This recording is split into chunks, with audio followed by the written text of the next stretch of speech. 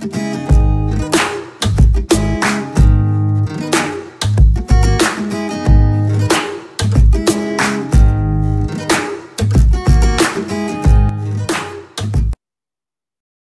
right. Hi, everybody. We are here, Jeremy, Ryan, and myself, Amina M on YouTube, Amina Motala.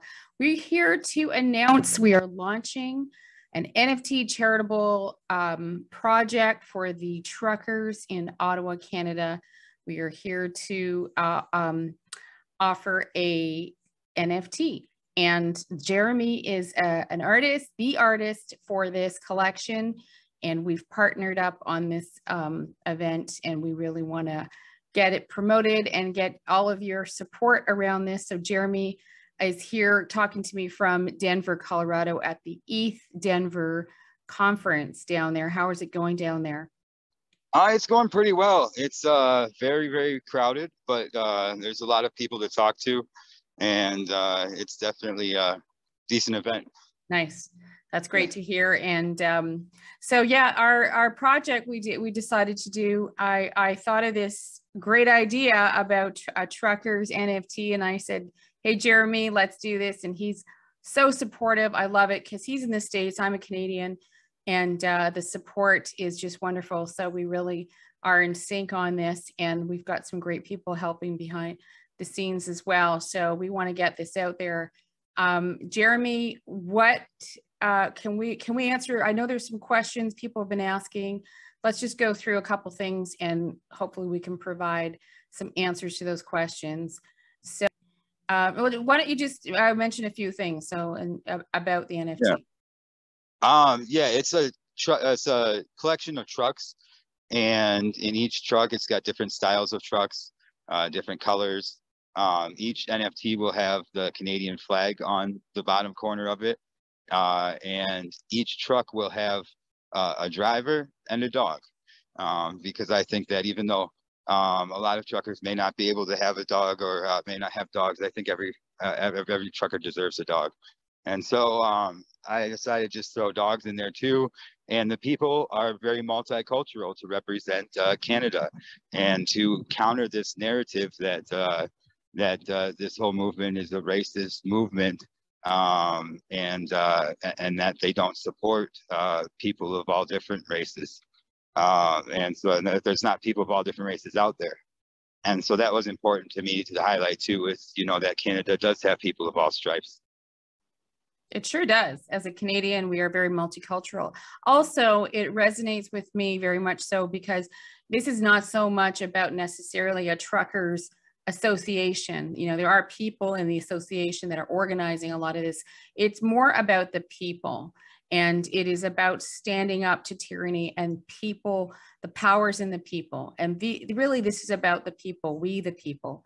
And that is a great representation of the people, having the multicultural. So. And I got really upset when I read about bank accounts being frozen, because that's actually something that the US government had done to me.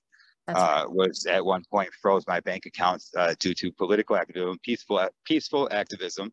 I have never once been accused of or done anything violent or destructive, but I have been very aggressive with my activism. There's a difference between aggressive and violent. And so the US government at one point froze my bank account. So that resonates with me even more. It makes me even more want to try to help some of these people, or get some way of funding to help people, because that's a very tyrannical move in any government. Absolutely. And, yeah. Yeah, you should not be seizing people's private property, and you should not be seizing their bank accounts either. You should not be seizing their money. That's right. That borders into very, very hostile territory. Absolutely. And that's what they did with the GoFundMe in Toronto. They froze it, and they've been freezing some of the actual truckers' bank accounts as well. Trudeau has, invoked an emergency act. So the NFT, the whole idea, was about, having that control and management of the money too. And it's transparent at the same time. There's so many great things about this where nothing will be hidden. Everything should be out in the open. And we just want to get a bit of money to the truckers. It doesn't mean we're going to raise $10 million. It just means let's show the world, you know, how this can be done, and you can do it too. It's not just Jeremy and I that are doing this. You know, anyone can take upon themselves to do things in the same manner and learn how this works. So power to the people. Yeah, power to the people. And yeah, anyone can learn how to make NFTs, and you know, this model can be replicated over and over and over again, which is a good thing. And you get something back from your donation.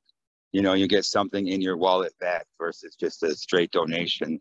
And then you go. So it's a nice way to go about things. And yeah, I mean, everything would be transparent, you know, where all the money is going and everything else, without any names being mentioned, because of obvious reasons. I think everyone can understand that if you start mentioning names, then those people start getting their bank accounts frozen, and then it doesn't matter what you raise anyways. Exactly.